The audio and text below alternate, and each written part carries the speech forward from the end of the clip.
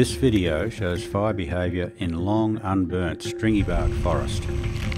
It's important for firefighters to have a good understanding of how different types of vegetation burn under various conditions, so they can decide on safe and effective tactics. Stringy-bark forest is one of the most dangerous fuel types in Australia.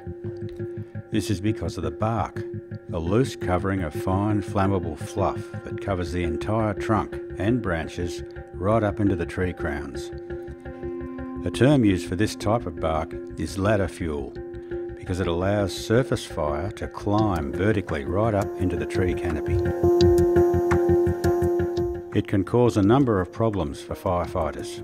First, because the fire can climb vertically, flame height and fire intensity can become so great that it makes working conditions too hot for fire crews, forcing them to withdraw.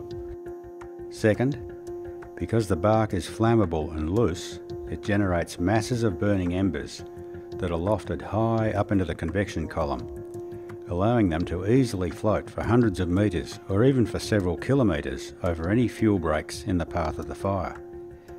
The loose burning embers can create significant spotting ahead of the head fire front. One of the most effective tactics to halt a large bushfire in these circumstances is to light a backburn to burn away the fine fuel from a broad area in the path of the fire under the direction of the incident controller. As part of research aimed at improving safety for fire crews, CFA and CSIRO needed to test various crew protection systems on 3 fire vehicles under typical bushfire conditions. This required a hot fire in weather at fire danger rating in the very high category.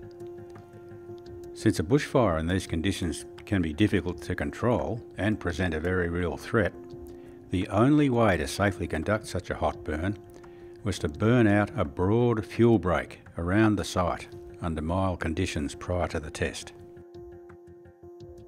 The video shows 2 types of deliberate planned fires. The first piece of footage shows fire behaviour in mild weather. The burn crew are comfortable working beside the flames, which are under 1 metre tall. The second piece of footage shows a hot test burn in the same forest. As the fire develops, you'll notice a stark contrast in the fire behaviour.